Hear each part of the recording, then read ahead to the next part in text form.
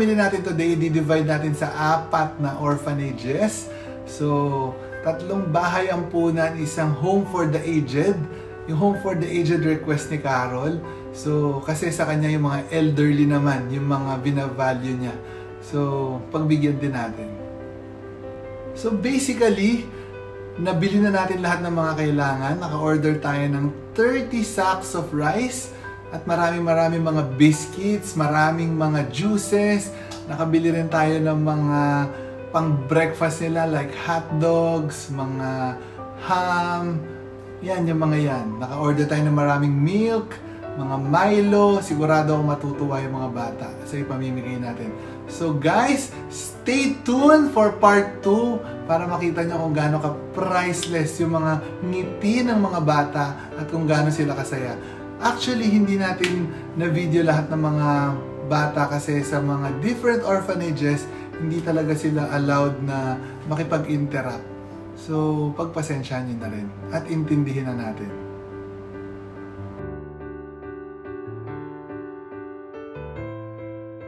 Hello guys! Nandito tayo ngayon sa Children's Home of Eucharistic Love and Kindness. Ito yung first orphanage na tutulungan natin or mag-share ng blessing. So, ito yung mga batang iniwan dito ng kanilang mga magulang. 'Cause every night I lie in bed, the brightest colors fill my head. A million dreams are keeping me awake. I think of what the world could be, a vision of the one I see. A million dreams is all it's gonna take.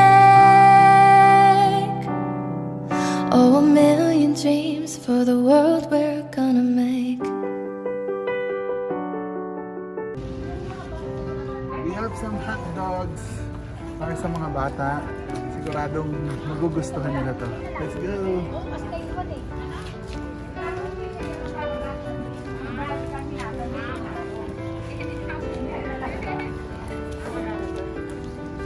Atin pang... There's a house we can build. Every room inside is filled with things from far away. The special things I compile, each one there to make you smile. My eyes and I can see a word of meaning out for me. Let it go on my own. Through the dark, through the door, through the no one's been before. But it feels like home. They can say all sorts of things.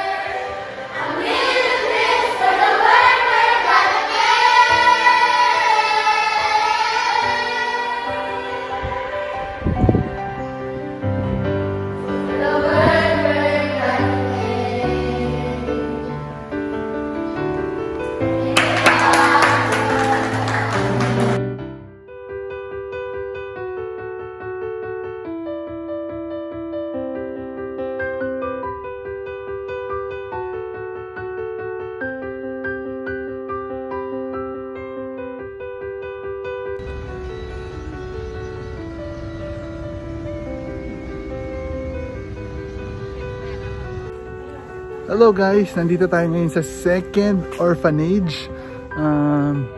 Hindi natin sila makakasama kasi mostly yung mga nandito ay mga street children. So kinukup-kup nila, pinapakain. So mostly ng mga donations na ibibigay natin ay mapupunta sa mga street children. Cause every night I lie in bed, the brightest colors fill my head. A million dreams are keeping me awake. I think of what the world could be, a vision of the one I see. A million dreams is all it's gonna take. Oh, a million dreams for the world we're gonna make. Dito tayo ngayon sa Bahay Pag-ibig, Home for the Aged. So, bibigyan na rin natin sila. Yeah. So, meron silang 47 na mga lola and lolo na naka-stay dito ngayon.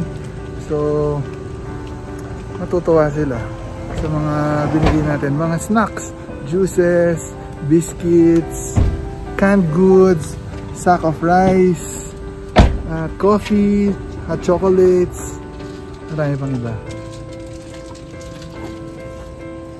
Bye-bye po! So ito yung mga rooms nila, yung mga elderly. Hindi natin sila pwede makasalamuha kasi mayroong COVID, mayroong restrictions.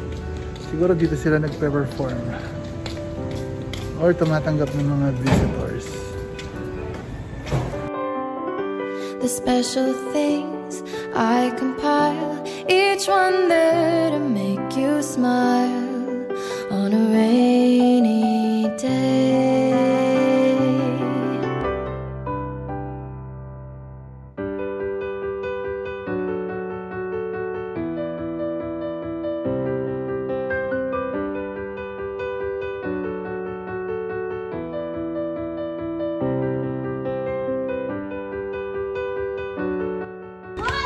Nandito tayo ngayon sa last orphanage dito sa Tahanang Mapagkalinga ni Madre Rita dito sa Bulacan.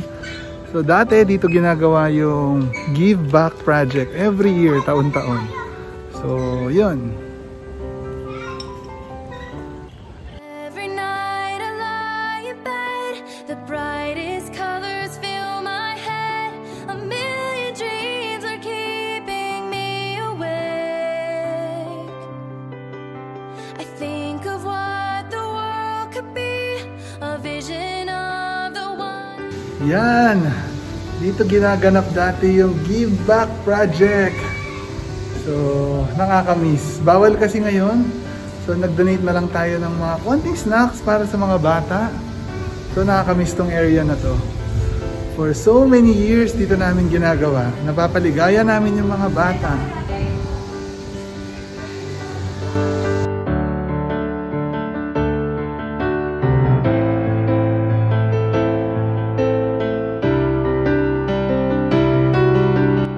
Meron silang thank you letter. Basahin natin mamaya.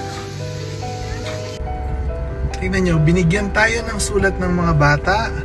Basahin natin. Nakalagay, thank you po. Salamat po Kuya Elmer. Hello po Kuya Elmer. Kami po pala ang bata ng TMMR. Ay lubos na nagpapasalamat sa ibinahagi nyo pong tulong. Thank you rin po at kami ang napili nyo para tulungan. Huwag po kayong mag-alala at ipagdarasal po namin kayo.